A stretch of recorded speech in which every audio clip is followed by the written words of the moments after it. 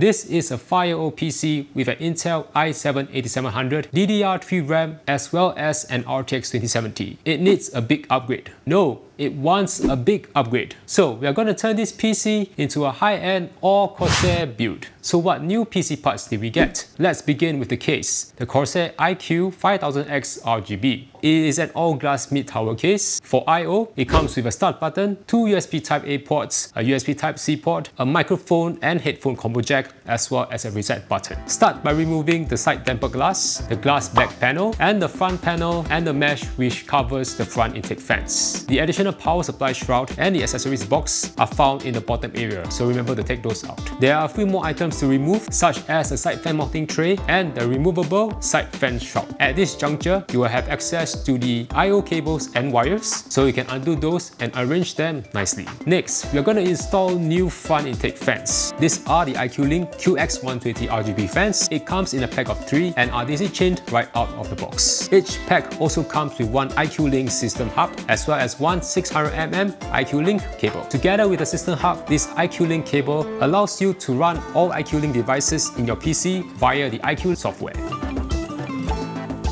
We're also going to install the same fans on the side. We'll put back the side fan mounting tray first before installing the fans.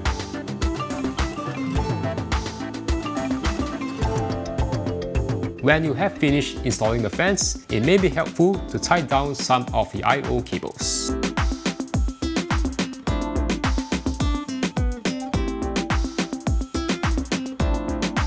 Okay, so how about the other PC parts? For the motherboard, we're going to use the ASUS ROG Strix Z790-E Wi-Fi 2. This is part of ASUS's newest line of Intel boards. It supports Wi-Fi 7, has 3 PCIe slots, 5 M.2 slots, and tons of USB ports. Next, the 14700K with 8P cores and 12E cores is great to use with this board. I have reviewed the 14700K. If you want to know how it performs, you can check out in the link above.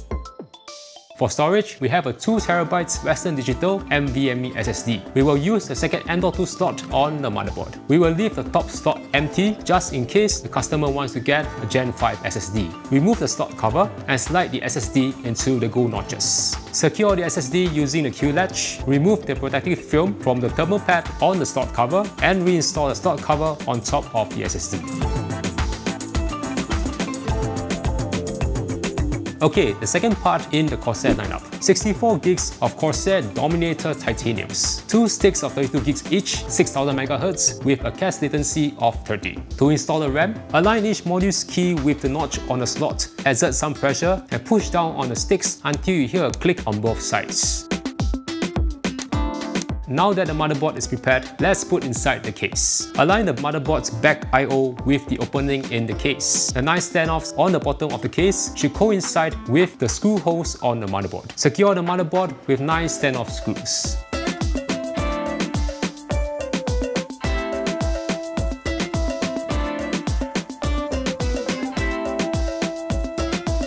Next, we are going to remove the case's fan hub as we do not need to use it. You also need to remove this cover to access the back of the motherboard. Next, you can also take this time to plug in some of the front I/O, such as the front audio, front panel connectors, USB Type-C and A onto the motherboard. Okay, so how much power do we need? We have this Seasonic 1000W power supply. It is ATX 3.0, which is good for our graphics card. Power cables that we are going to use are the standard 24-pin for the motherboard, 2 8-pin CPU cables, setup power, as well as 12V high power for the graphics card. We also need PCIe power for the system hub, as well as something which I will show you in the later part of the video, so stay tuned. To install the power supply, slide it in and align with the opening at the bottom of the case. Secure it with the screws provided. Next, plug in the 2 CPU power cables. We are not going to plug in the 24-pin because of that something which I will mention in the later part of the video. At this juncture, you can chain the 2 sets of intake fans using the provided iCUE Link cable. Okay, time to cool the CPU. We're going to use the Corsair iCUE Link H150i LCD. It is a 360mm AIO with 3 QX120 fans pre-installed. It features nice chrome fittings, weighted tubings, and of course this 2.5-inch IPS LCD screen. The first thing to do is to install the back plates, followed by the mounting standoffs. A good tip would be to install them in a cross pattern, and there is no need for a screwdriver or a wrench to tighten them down. Finger tightness is more than enough. To top mount this cooler, you have to remove the top bezel as well as a mesh covering. And this is where we face a problem. The CPU cables are blocking the radiator, so we have to install offset brackets to give some clearance from the radiator to the CPU cables. The radiator requires a Type-C as well as the iCUE link adapter to interface with the system hub. Next, we will install the pump head onto the CPU. Like the mounting screws, tighten the thumb screws in a cross pattern.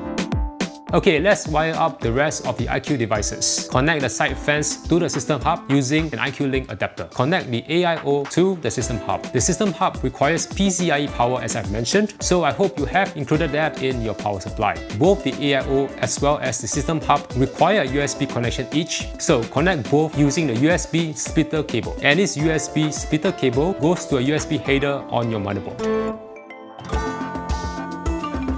And finally, use this 2-pin tag cable and connect it to the CPU fan header on your motherboard. Okay, well, if you remember, we have yet to plug in the 24-pin cable because we're going to include Lianli streamers for the 24-pin and the 12-volt high power cables. Remember to connect the Lianli streamers to the respective power cables to the power supply.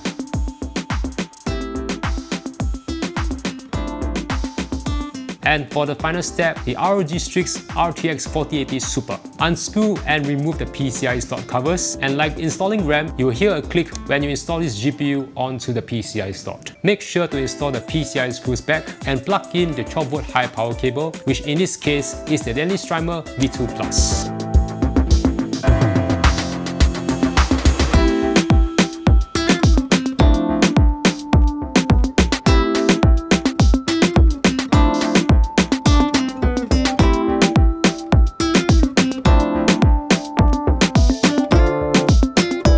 This is a beautiful build, no? Apart from the small obstacles such as the AIO getting stuck to the CPU cables, figuring out how many things we need to remove from this case and how to connect the iCUE devices, I would say we did a pretty good job with this all Corsair build.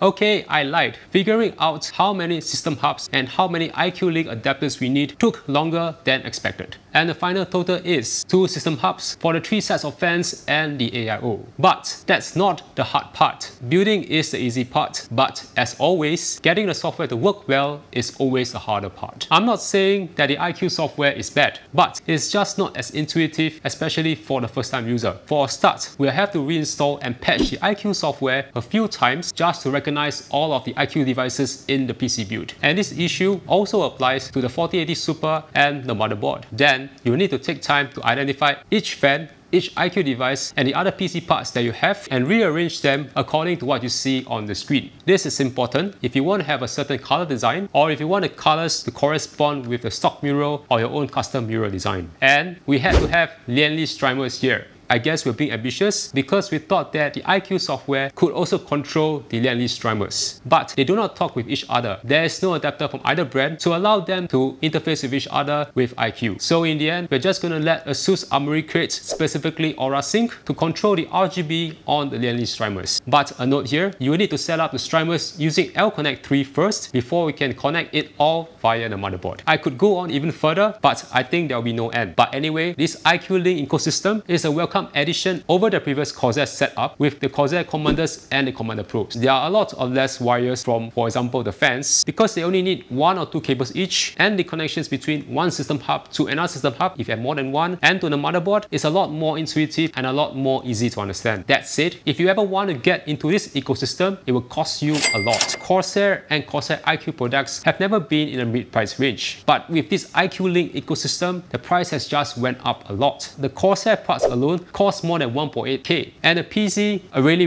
high price. Bottom line, it is very expensive, but if you can afford it, why not? Oh yes, there is a more expensive tier of iCUE link custom build products, but that will be for another video when it happens, if it happens. Alright, if you like this video, make sure to smash the like button and subscribe for more awesome tech content. Comment down below if you are interested to get into this iCUE link ecosystem. Bye!